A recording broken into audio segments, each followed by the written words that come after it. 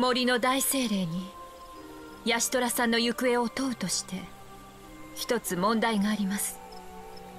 それは精霊と人の存在の違いに由来するもの。存在の違いとは？私たち人が他者を認識するとき、姿や声で違いを知り名をつけることで区別します。ですが純粋なエーテル体とも言うべき精霊はエーテルの輝きや揺らぎを認識するのです。彼らの声が人の耳に届かないのも空気の揺らめきである音に頼らぬゆえのこと。そのためいかに言葉を尽くしても精霊たちがヤシトラさんを認識するのは難儀でしょう。彼女によく似たエーテルを知れるというのですが。それなら心当たりがあるです。前にヤシトラさんから妹さんがグリダリアに滞在してるって聞いたことがあるです。まあそれは素晴らしい。では妹さんを探し出しエヴァーシェイドまで連れてきていただけますか？かの地で大精霊に語りかけヤシトラさんを探し出してもらいましょう。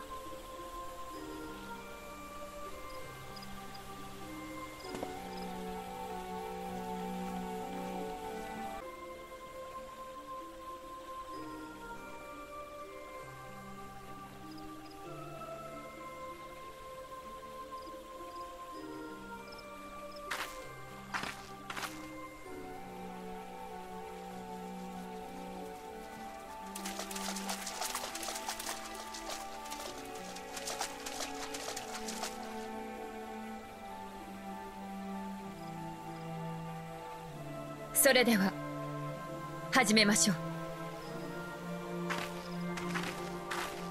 ラヤオ、ある？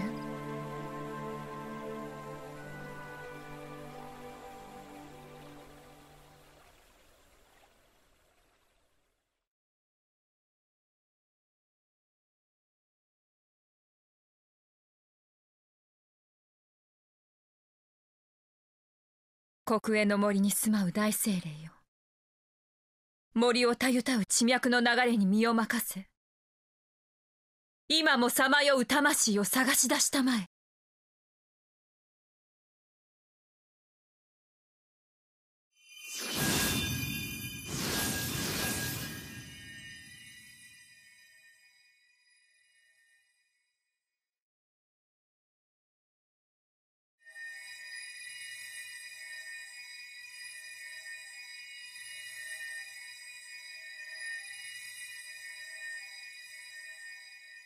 ヤシトラさん、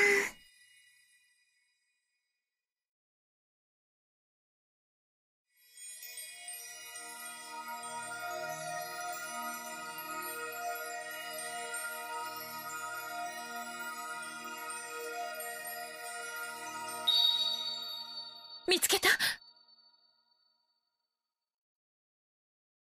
地脈を開きます。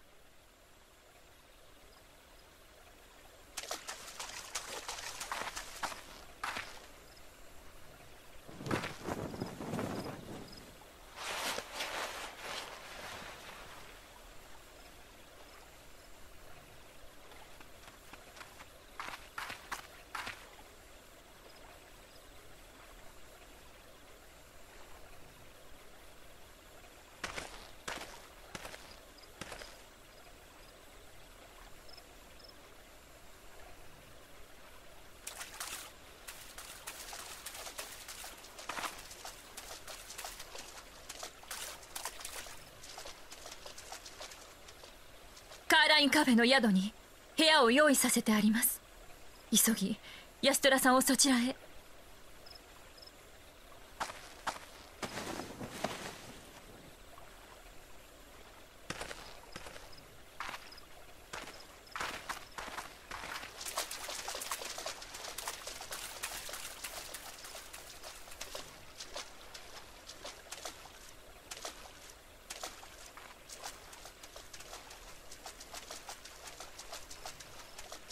あとは大いなる精霊たちの加護に祈りましょう。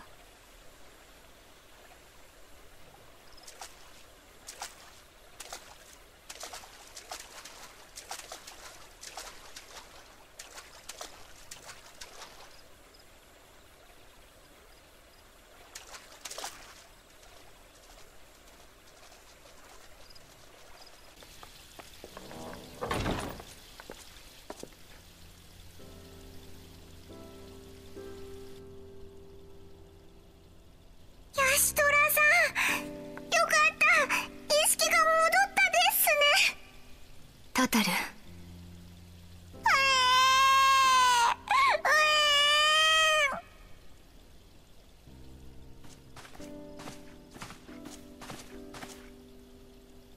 あなたよく無事で。アルフィノ様、少し雰囲気が変わったのかしら。変ね。今まで以上に人のエーテルを強く感じられるわ。もう具合は大丈夫なのかい？ありがとうミトラ。また後で。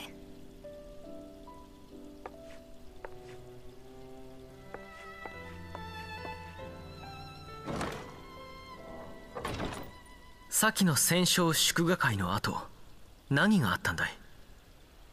脱出路は瓦礫の山だったというが。あなたとミンフィリアを逃がすため、追っ手の足止めに地下水道の天井を崩落させたの。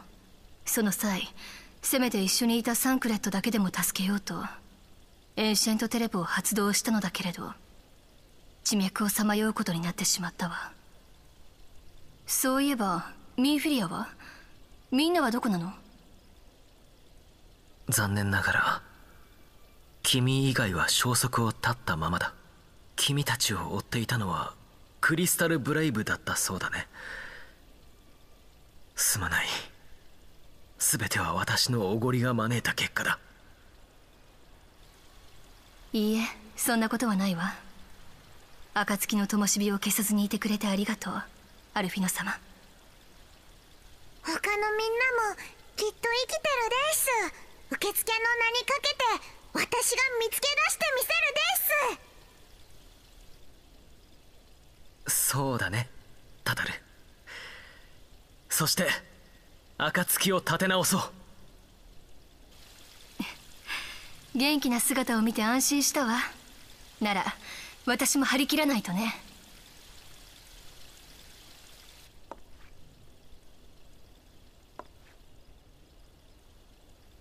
ヤシトラさん、お着替えはこちらです。実はイシュガルドで裁縫の修行をして作っていたのです。再会に備えて新しい衣装を。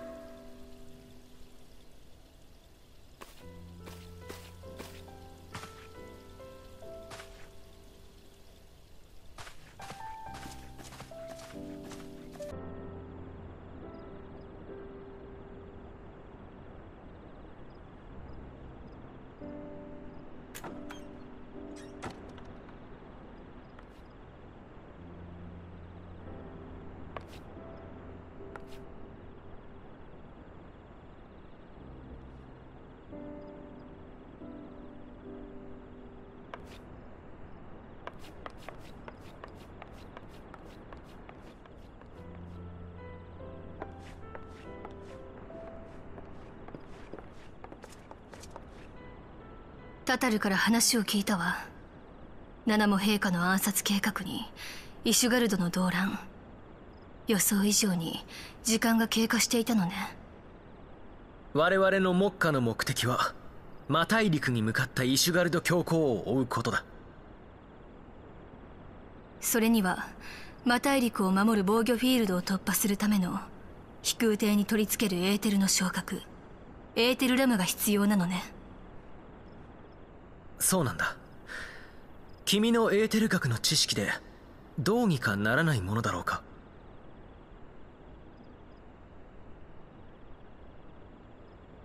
アラグが誇る防御フィールドを貫き、飛空艇が通過できるほどの大穴をうがつとなると、一筋縄ではいかないわね。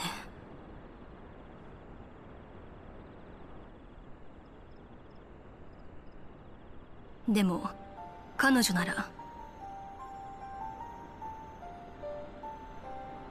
シャーレアンが誇るエーテル学の権威、魔導野郎の知恵を借りれば、あるいは